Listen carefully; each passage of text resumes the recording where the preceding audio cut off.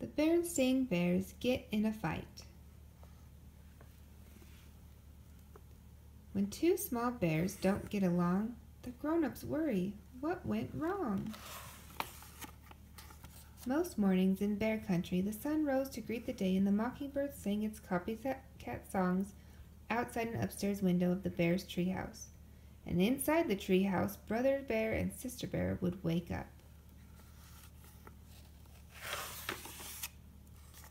Brother and sister usually got along very well. They took turns nicely with the bathroom. They said please and thank you at breakfast. They often sat together on the school bus. And after school they worked together happily on their special project, their own backyard tree house. But one gray morning, Brother and sister didn't get along well at all. Maybe it was the weather, or maybe it was because the mockingbird slept late. But whatever it was, Brother and Sister Bear got into a big fight. Sister Bear opened her eyes and stretched. Then she sat up and let her legs dangle over the edge of her bed, right in Brother Bear's face. She didn't do it to be rude. It was just one of those things that happens with bunk beds. But that morning, Brother was not in a very good mood. "Sister," he shouted, "get your dopey feet out of my face." "My feet aren't dopey, and they're not in your face," she shouted back. "Get your dopey face out of my face," snarled Brother. "You shush," snapped Sister, and before Brother could answer, she skipped into the bathroom ahead of him. She took a very long time brushing her teeth, washing up, and brushing her fur. "You'd better come out of that bathroom," shouted Brother, banging on the door.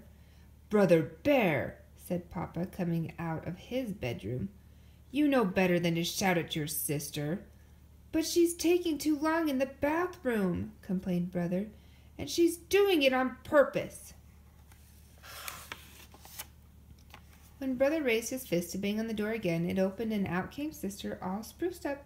"Good morning, Papa," she said, as nice as you please. "Grrr," said Brother. Brother and Sister didn't say please or thank you that morning at breakfast, because they weren't speaking to each other. And they didn't sit together on the school bus. Sister sat in the front and Brother sat way in the back.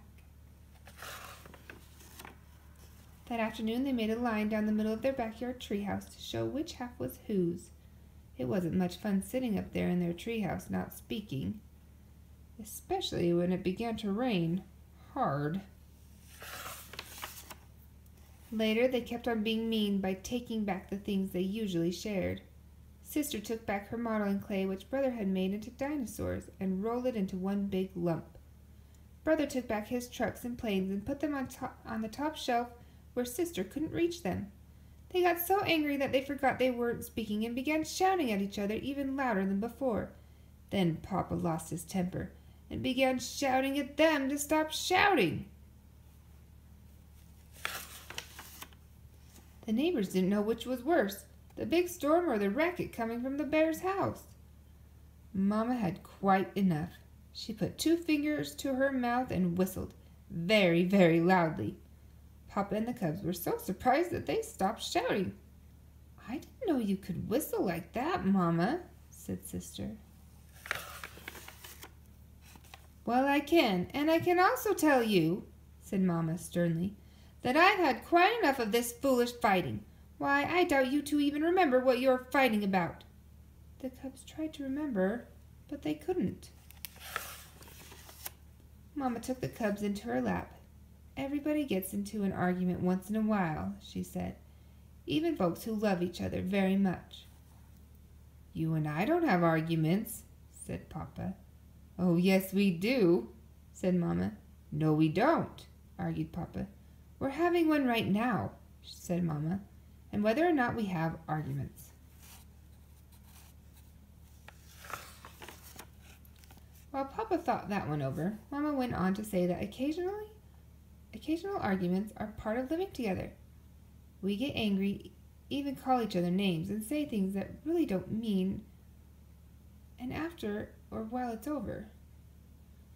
"Like the storm?" asked Sister. The rain had almost stopped, and the sun was beginning to shine through the clouds. "Yes," said Mama, like the storm. Look, said Papa. The sun shining on the last of the rain had made a rainbow.